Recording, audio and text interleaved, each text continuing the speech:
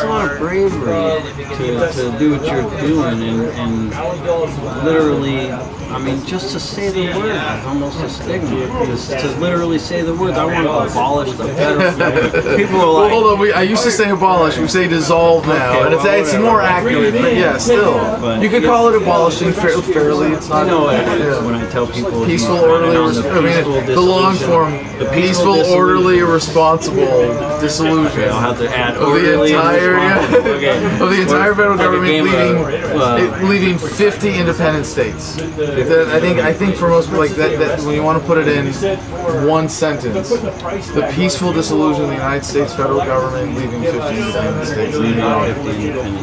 I really think the paradigm shift is going to be with people not necessarily identifying as libertarian, but with people coming to very similar conclusions in that they're just completely freaking done with the system and they don't want to play anymore and they want to opt out.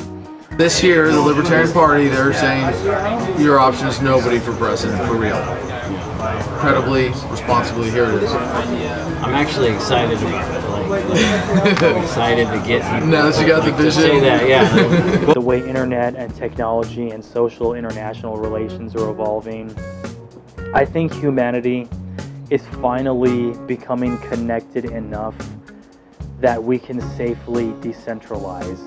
I understand in the past, perhaps decentralization to a certain point was akin to isolation, because if you did not play the game inside of somebody's government system, you did not eat, you had no commerce, you were not able to make a living for yourself.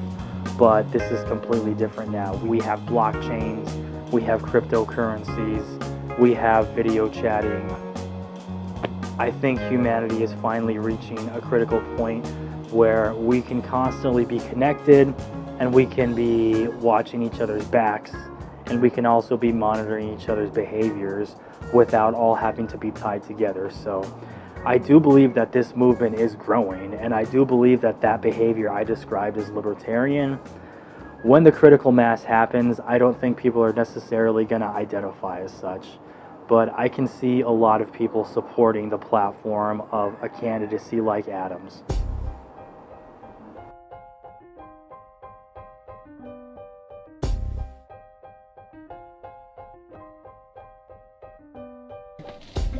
This is the very crude first draft with very limited data of the Community and Unity tour of spring 2018 of the state Libertarian Party conventions. So it starts in Florida, February 23-25. 3-3, I'm committed to being in Alabama. Light blue is ones I'm going to drive to, dark blue are ones that I'm flying to. But the red represents the driving route. Yeah. New Mexico is supposed to be before California Party, because they just apparently let anybody walk because in. they never fill their delegation. Well, nobody knows, really. Well, California is the one with the biggest deficit because last year they got 130. It's down to 109 for 2018. Yeah. But they usually bring 30 to 40, so they have like and a lot. And Bruce, her husband, 50 to 70, 80 empty seats. Bruce, her husband, signed up with the New York Party because they're in the same thing.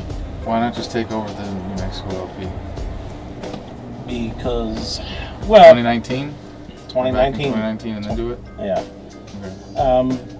We'll see how it goes in 2018, but... Yeah. Like, I want... If you tell me that the way that we win New Mexico is to make you chair, then I want to support you every way possible. Which is in 2019.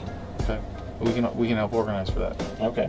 Like, we're putting together the long-range organization that is capable of supporting our people in key positions, and if the strategy to win the nomination means we need you to be chair of the state of New Mexico, then we're going to do everything to make sure you have the support for that.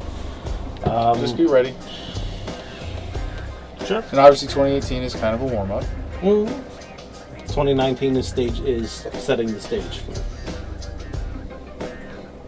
One way or another we are changing.